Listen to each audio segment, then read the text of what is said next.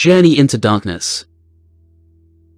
In the small town of Ravenswood, nestled deep within the heart of the dense, eerie forest, there existed a road that had long been the subject of terrifying legends and whispered tales. Locals referred to it as Blackthorn Lane, a name that sent shivers down the spine of anyone who dared speak it aloud. The stories surrounding this haunted road were as chilling as the winter winds that swept through the town, and those who had the misfortune of traveling down its winding path experienced unspeakable horrors. Blackthorn Lane was notorious for its eerie silence. No birds chirped in the trees that lined the road, and even the wind seemed to hold its breath as if fearing what lurked beyond. It was said that Blackthorn Lane was cursed, a place where restless spirits wandered, seeking revenge on the living. One fateful night, Sarah, a young and curious woman, found herself drawn to the stories that surrounded Blackthorn Lane. Unable to resist the allure of the supernatural, she embarked on a journey to uncover the truth behind the haunted road. Armed with nothing but her bravery and a flashlight, Sarah set foot on the foreboding path.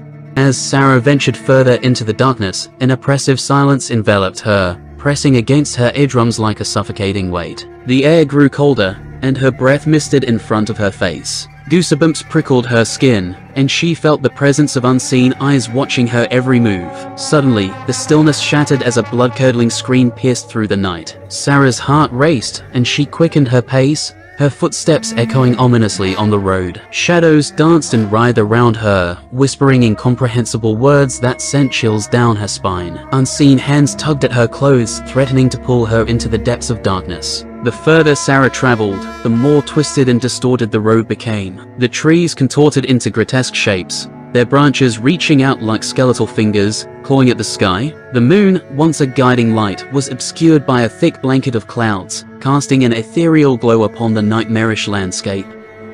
In the distance, Sarah spotted a flickering light beckoning her towards an old, dilapidated house. Against her better judgment, she followed the light, hoping to find answers to the mysteries that plagued Blackthorn Lane. The house creaked and groaned as she pushed open the rusty, squealing door, revealing a haunting sight. The walls were adorned with faded photographs of people long forgotten, their faces etched with sadness and despair. Dust-covered furniture lay in disarray, as if untouched by human hands for years. As Sarah explored further, she stumbled upon a hidden staircase leading to a basement shrouded in darkness. Descending the steps, a putrid stench assaulted Sarah's senses. The air was heavy with decay, and the sound of dripping water echoed through the damp, labyrinthine chambers. Suddenly, the room was bathed in an eerie glow as Sarah's flashlight revealed rows upon rows of rotting corpses, their vacant eyes staring back at her, frozen in eternal agony.